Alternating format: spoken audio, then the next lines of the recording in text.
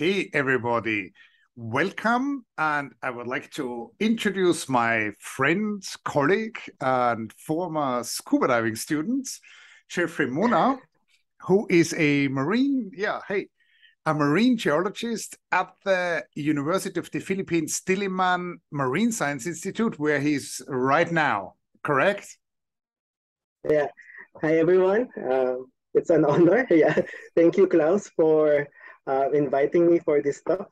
Yeah. So, thanks for coming on. So I filmed a video a few days ago underwater in Apo Island in the Negros province of the Philippines. And I would like to, so is something interesting going on in terms of volcanic activity, not in terms of the biology. So I would love to have your comment. And so can we start the video on your screen? Yeah. All right. So we see a lot of bubbles, correct? Okay, okay, are you sharing your screen? No, wait, okay, it's probably easier if you look at the video on your screen. Okay. I had to share my screen, I think. Well, actually, I can share my screen, but let me do that in a second.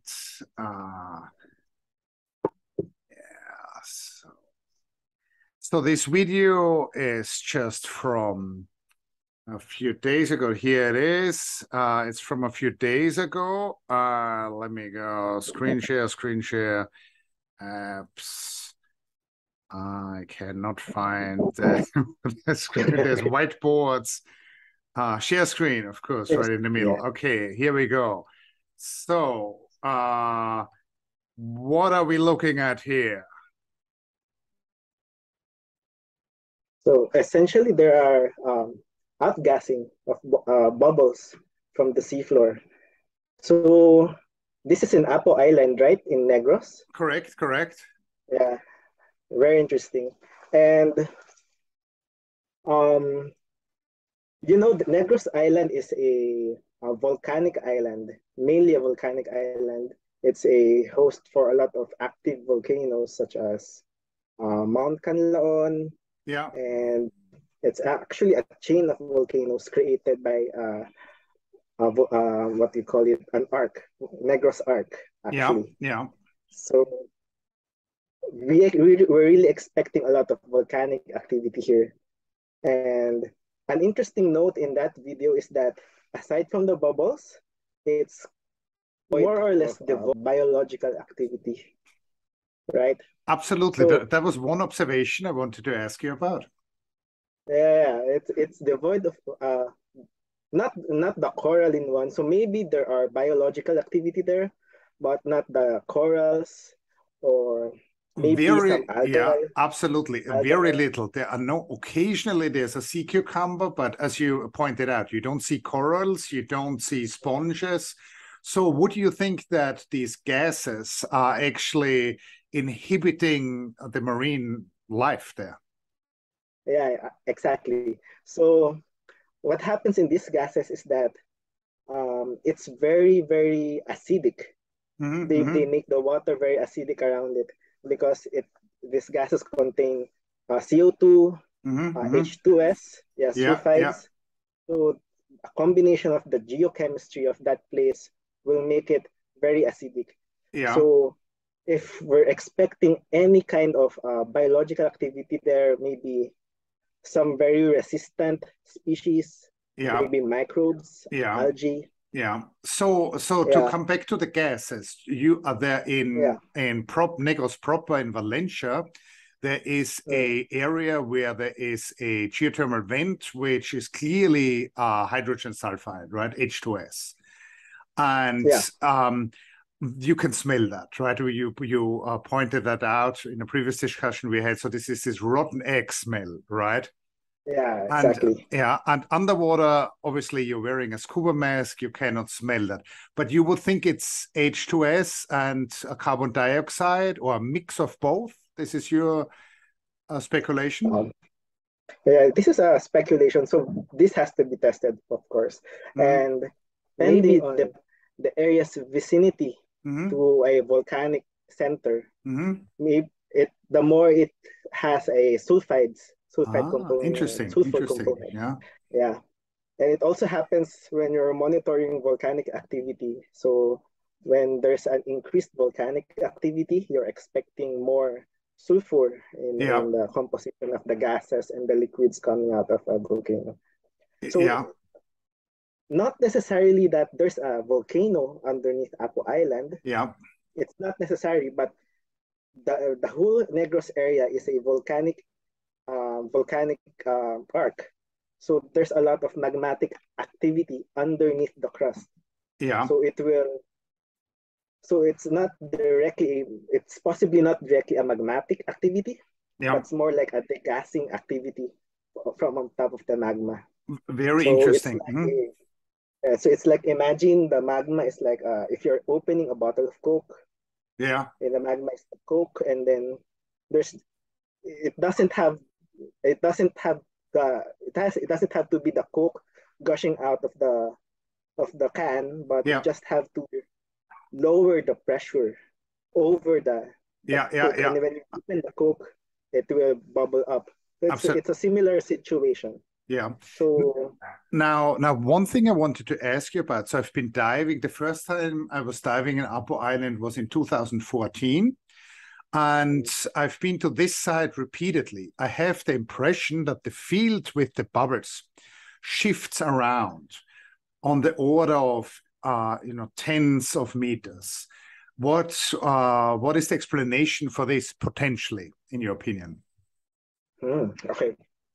There's a lot of possible factors here, because when gas and water is going up from the magma chamber or whatever geothermal field is underneath the Negros, it interacts with a lot of things. First, when it's in the ocean, it can interact with the tides. So it depends on how much tide influence is there. So it can affect how much of the groundwater and the gas is coming out of the seafloor.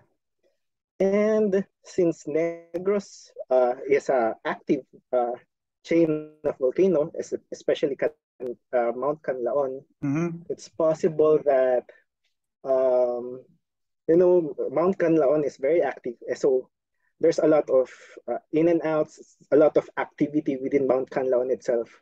It's possible that there's a switch in how the magmatic water is moving within the magma chamber or within the crust itself. Yeah. So maybe, for example, like if Mount Canlaon will explode, that will release all the pressure towards Mount Canlaon. That will lessen, maybe lessen. Yeah, okay. So basically there could be a reason tied to the volcano, but there could also be a reason tied to the tides and the bottom composition in Apo Island. Very interesting. Now, one more question. So for the biologist, so as we've pointed out, there's very little in terms of macroscopic organisms, but for microbiologists, that would really be interesting, right? So potentially there would be, lithotrophic bacteria. So bacteria, it's possible that bacteria live off H2S, correct? Yeah, correct. So it's very likely, because we know there's a lot of knowledge going on with very resistant bacteria and algae that can live within this. Actually, this is not yet an extreme environment. It's just a slightly extreme environment for them. Yeah, even in the deepest part of the ocean, within what they call in the mid-oceanic ridge, where there's a lot of volcanism also, there's a lot of biological activity. So there's just a shift in the metabolism of these organisms that will use up the slightly more acidic, warm environments. So essentially, what if you had, I don't know, 2 million pesos and a research ship, what would the research project be to which you would implement at that spot? I don't know, 10 million pesos. Hello? There might be something with the connection. Ah, okay. Yeah, I think Batangas. So this is near Taal volcano. Yeah, so yeah. There's a site in Batangas in Anilao. There's Yeah. also an area with a lot of bubbles coming out of the seafloor. Yeah. And it's also geothermal. Yeah. The reason is very geothermal. And they're actually trying to analyze how corals may respond to more acidified waters. Yeah. So they're trying to make an analog of how coral reefs may respond to ocean acidification. Yeah. And we should mention for our viewers, like ocean acidification is coming from CO2, which is coming from fossil fuel burning, and then it's an anthropogenic effect, right, which is worldwide, and which is harmful to calcium carbonate fixation by corals. So essentially, sites like this can serve as a window in the future. Yeah, it's like more like an analog of what if our oceans are more acidic, more warm. So maybe you can try some biological experiments there on coral growth, and maybe some other other ocean organisms that maybe you'll try to have you'll experiment their adaptation on this enhanced environments Excellent. Thank you for your insights. Now, I want to say, I hope I will see you underwater in Apo Island sometime. I hope we can manage that you fly over. Then I think your internet or my internet connection is a little bit frozen. So thank you very much, and see you soon.